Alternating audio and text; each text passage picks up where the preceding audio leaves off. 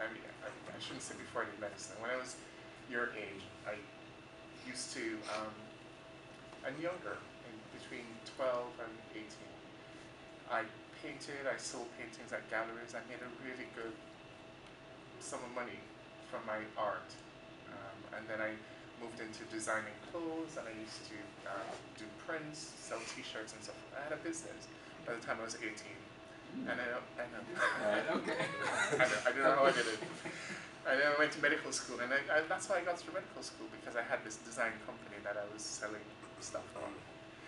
And for the last 20 years, I have not done as much overtly creative things as I've done because of this work-life issue.